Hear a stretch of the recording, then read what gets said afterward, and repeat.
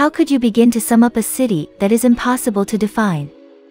Whether you're talking about the limitless sprawl of districts and suburbs, or the jolting contrast between sun-baked hills and soft beaches, the high culture of its art institutions, or the rip-roaring fun of its theme parks, Los Angeles is not easy categorized. You could spend days buried in superior museums without ever seeing Hollywood, or devote a whole trip to nothing but studio tours and pilgrimages to share worthy places from TV and movies. Or you might want to go deeper, and hunt down the best taco truck or discover the next big comedy talent to come out of Silver Lake or Echo Park. Walkable isn't a word that comes to mind and you think of Los Angeles, but there's ample opportunity for exercise on scenic hikes in the Hollywood Hills or leisurely bike rides along that string of sandy beaches.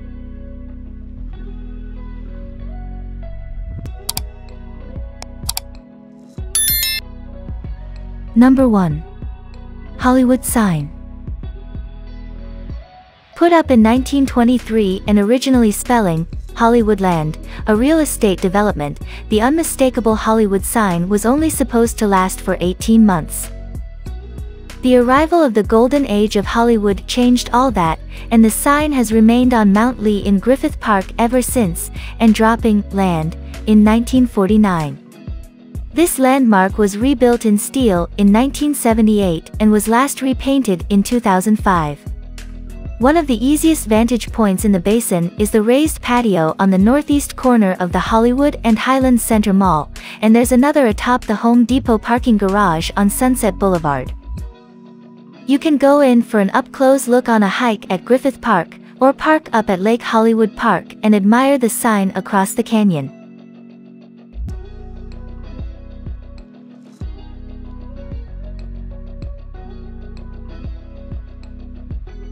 Number 2. The Getty Center. The main branch of the J. Paul Getty Museum is in Brentwood, surveying Los Angeles from its hilltop roost. The museum's founder was petro-industrialist Jean Paul Getty, who left another $661 million to the institution when he passed away in 1976. This went towards a spectacular and labyrinthine new complex, the Getty Center, which opened in 1997 after almost 2 decades of planning and construction. Linked to its lower car park by a hover train, the Getty Center is a multifaceted attraction. Number 3. Huntington Library, Art Collections and Botanical Gardens. Among the world's great research libraries, the Huntington in San Marino, Los Angeles County, holds more than 9 million items, from the 1000s to the 21st century. For an everyday visitor, the library exhibition hall draws from these enormous reserves, showing a captivating miscellany, from medieval manuscripts to documents from Abraham Lincoln's life. The library is in 120 acres of lush botanical gardens, with magnificent living collections of orchids, bonsai, cycads and camellias. You can saunter past lily ponds, and through a subtropical garden, desert garden, Japanese garden and Chinese garden.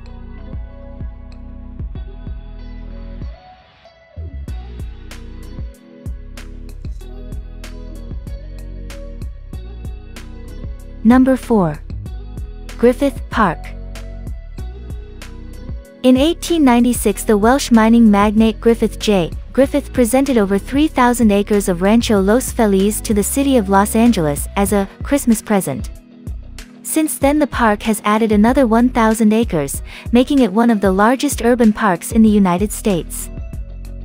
Griffith Park is a rough-hewn wilderness, incorporating a chunk of the Santa Monica Mountains and streaked with trails for walking and horseback riding.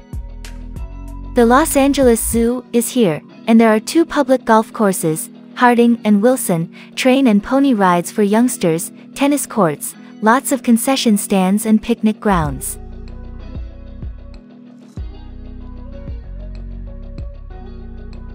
Number 5. Los Angeles County Museum of Art.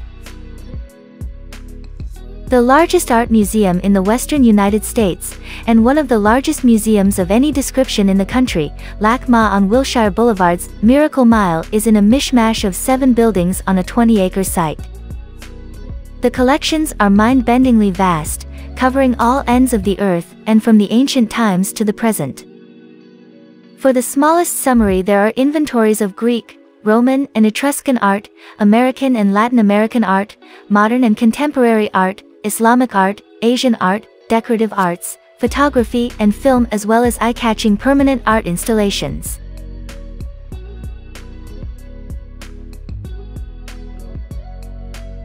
Number 6. Venice. An eccentric neighborhood and seaside resort, the world-famous Venice is Los Angeles at its most cosmopolitan and independent. Although gentrification has crept in, the 2.5-mile Venice Beach Boardwalk is still prowled by outlandish characters, and teems with tattoo parlors, cannabis shops, international cuisine, countless street vendors and a big cast of street performers. The Skate Plaza and Venice Muscle Beach are 2 world-famous signatures, as is the snaking Strand Trail on the cusp of the massive sandy beach with its constant stream of cyclists and skaters.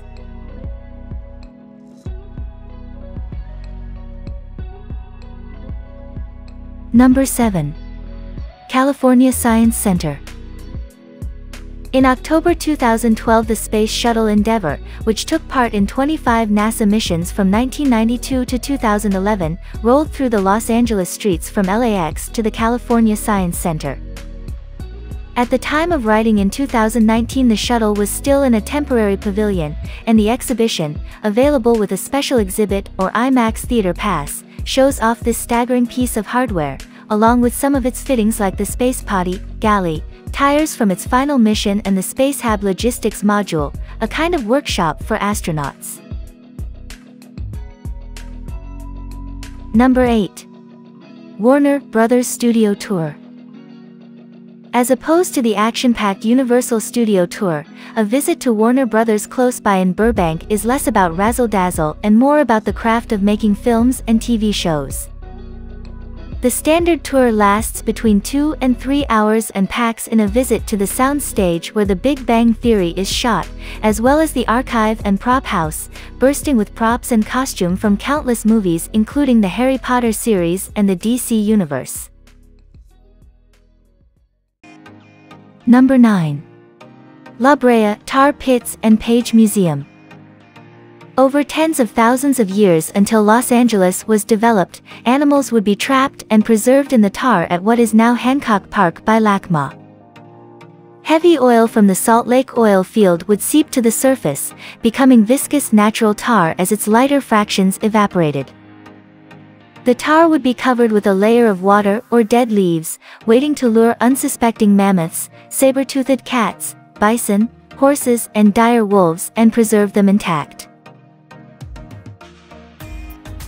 Number 10. Disneyland Resort.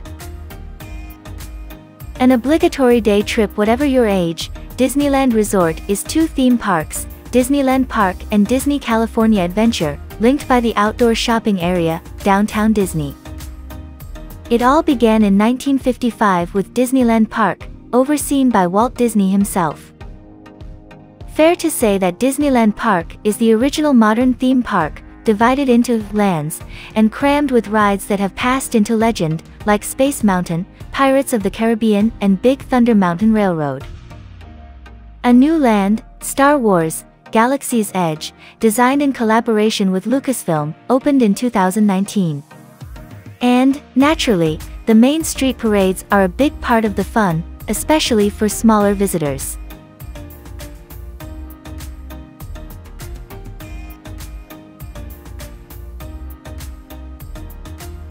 Number 11. Hollywood Walk of Fame.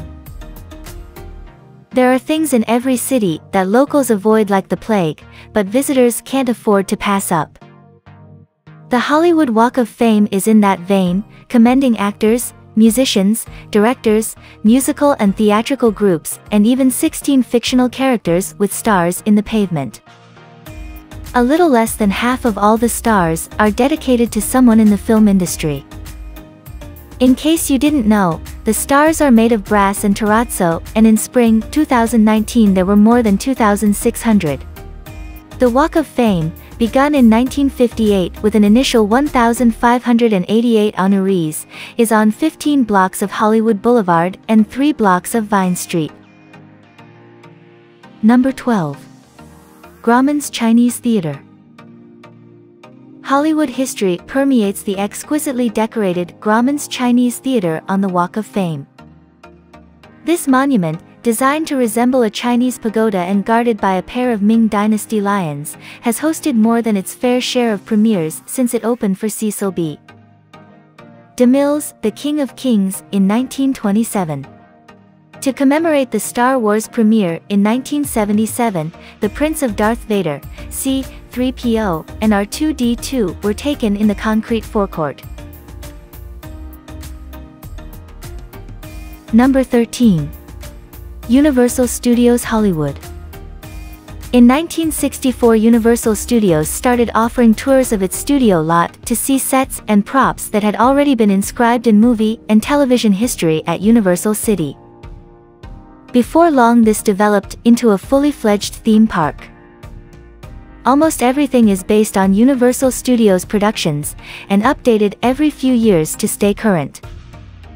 The Wizarding World of Harry Potter opened in 2016 and has the Flight of the Hippogriff roller coaster and the Forbidden Journey, a dark ride through Hogwarts.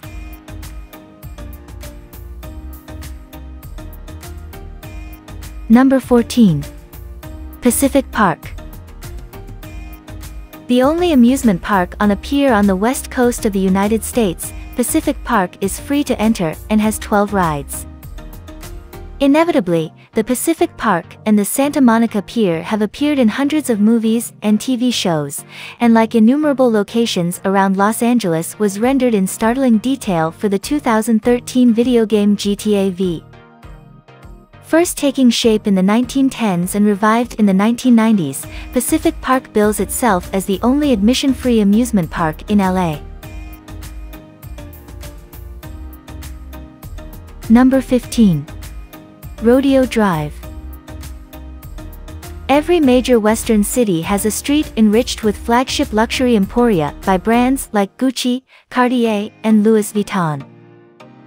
But Rodeo Drive, namely the 3 blocks north of Wilshire and south of Little Santa Monica Boulevard, is special. This palm-lined street takes conspicuous wealth to a whole new place, and has also been immortalized by movies, most famously Pretty Woman, 1990, when Julia Roberts goes on the mother of all sprees. Number 16. The Broad. Bringing added cultural bite to downtown Los Angeles, the Broad opened next to the Walt Disney Concert Hall in 2015 and was financed by philanthropist Eli Broad. The cube-shaped building is a head-turning architectural statement by the Diller Scofidio plus Renfro firm, with a skin comprising 2,500 rhomboidal concrete panels reinforced by fiberglass.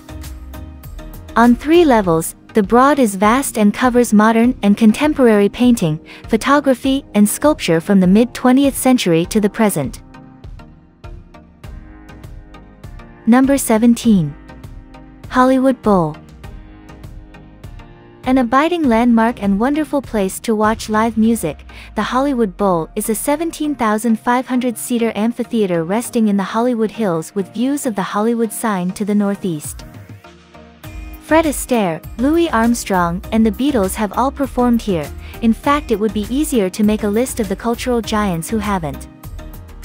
The venue is the summer home of the Los Angeles Philharmonic, as well as the seat of the Hollywood Bowl Orchestra, formed in 1990. The current shell is actually the 5th to have been built at the Hollywood Bowl. Number 18. Peterson Automotive Museum. On Museum Row, this museum was founded by publisher Robert E. Peterson in 1994 and has recently come through a makeover. This has left the building with a spectacular shell composed of 100 tons of stainless steel in an aerodynamic ribbon formation. Even more exciting is what's in store in the museum's 25 galleries, where you'll be greeted by hundreds of awe-inspiring automobiles, displayed with evocative backdrops. Number 19. Grand Central Market. As good a place as any to begin an adventure in downtown Los Angeles, the cavernous Grand Central Market has occupied the ground floor of the landmark Homer Laughlin Building since 1917. This is hands down the largest and oldest public market in the city. In the 2010s, the market has turned itself into a trendy dining destination with a revitalization project, and by welcoming a cosmopolitan lineup of new vendors.